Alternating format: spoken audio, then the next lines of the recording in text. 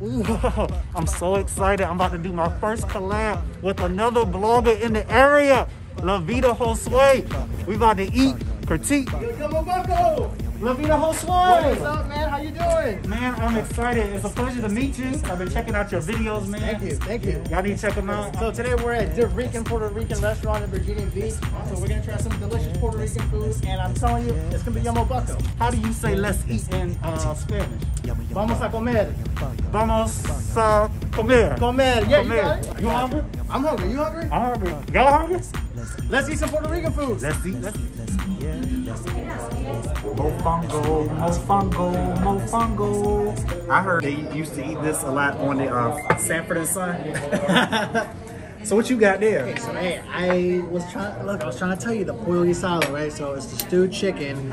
So usually it's like a tomato base with like seasonings. Now it does have chicken thighs in it. I'm saying you're not the biggest fan, but I'm telling you, you got the cilantro, you got the peppers, you got the onions, there's garlic in here. I'm telling you, it's packed with flavor with the tomato base. Do you want to try?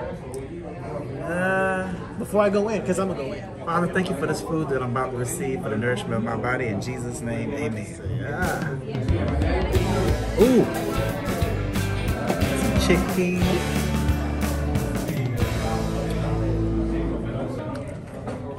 It's good. It's different. It's different. It's not bad. Yeah, it's not bad. You definitely get taste like that, like I said, the tomato. It's a tomato base. Tomato base, like your tomato soup. Chicken is nice and tender, and the rice is flavored really, really good. Oh yeah, you can't go wrong with the rice. So, mofongo. Mofongo Is like a dish made with plantains. You know, plantains is in the banana family. I have chicken inside of mine. Cilantro and culantro is also in it as well. And look, I just discovered the difference between the two. Cilantro is like the parsley of like Latin American and Asian dishes. Culantro is pretty much the same thing as cilantro, except that usually you just find that more over in like more Asian-based countries. But it's pretty much you can use either or in a dish, and it'll pretty much taste similar. Is there a certain way to eat this? Like, could I eat this with my hand? I mean, technically yes, but oh, look at that juice! Oh wow! Oh, she heard it. Juicy. Moment of truth.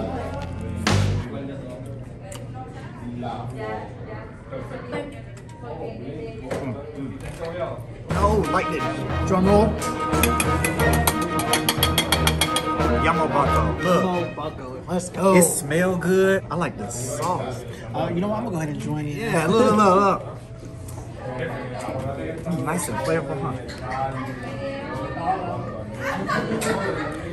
That juice from that chicken, yamo bucko.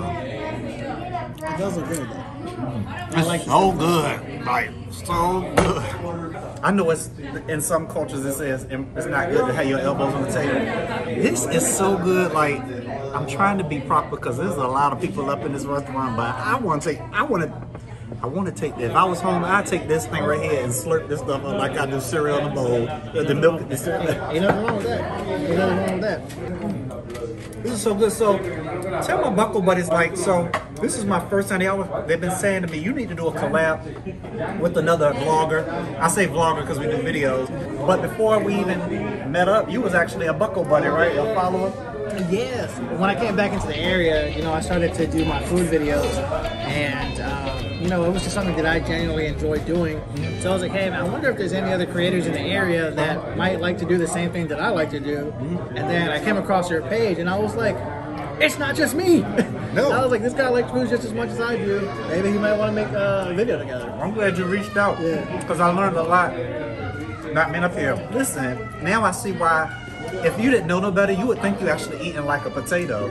But the way they mash it, and this is a plantain. This is yamo bucko. How's yours? Oh, you already know. Well, you already know that. Yeah, pollo guisado, that's my thing. Like I said, that stewed chicken. I mean, to me, it's a go-to. I like to make it at my house.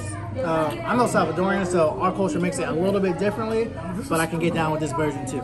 I really want to get like messy up in this, but like... Hey, don't hold back. Don't hold back. So how long you been doing what you've been doing? With your video? So, I mean, I've been making videos for a couple of years now. I really was, you know, kind of really just trying to figure out what I was trying to do with video. And then reviewing food. That was kind of my thing. So I'm like, you know what? I'm just gonna keep doing this, keep trying to get better at it. And that's where we're at now. And look where I'm at now. Look, and I see too that you like to travel out the country, and that's like my ultimate goal. Like I was always asked, like, if money wasn't an issue, what would you like to do? And I said I would like to travel the world, meet new people, like my bucko buddies. So your family is from El Salvador? So my dad's from El Salvador, and my mom's from Honduras, so both Central America.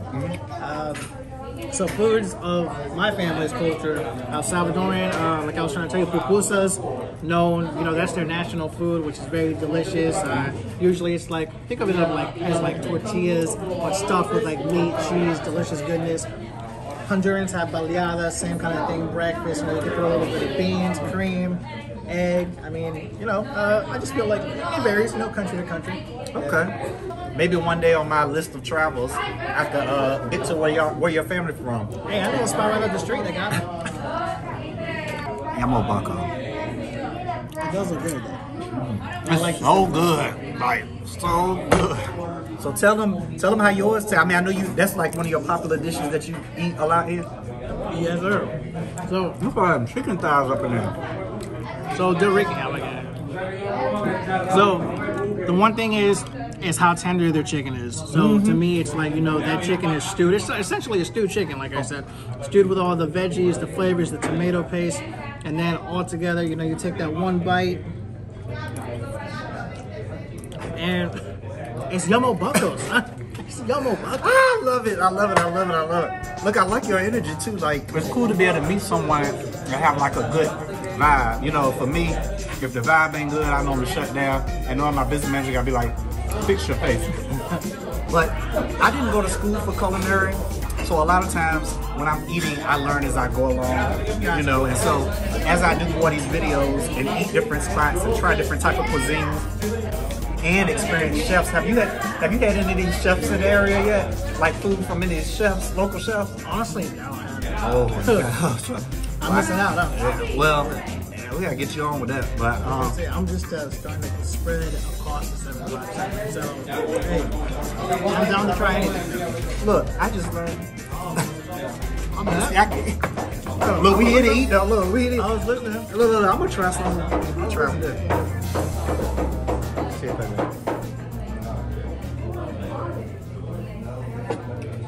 Not a fan. Not the sauce. What should you eat, man? You know what? What should you eat that on? I don't know what. I'm gonna show you right now. That's all I'm telling you. You can just pour it over your rice. Just also, like you pour it on your rice. You can pour it on your rice. Mix that up. Take a bite. That takes me back. That takes me back because I used to have a friend in the family that would make the sauce with the rice just like this. Just mix it up. That's all you need.